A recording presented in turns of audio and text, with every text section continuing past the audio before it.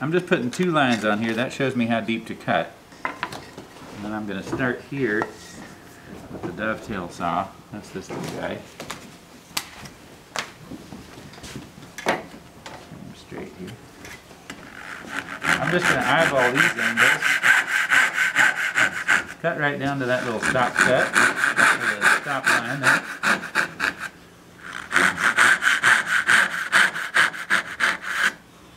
In the classes that we do, we also teach folks how to sharpen all their own tools. Because that really is key. Having a good sharp saw makes all the difference. And I'm listening for that pitch change so that I don't cut too far. It really is a wonderful way to involve all of 5 of a kid's senses when they're trying to learn woodworking. Yeah.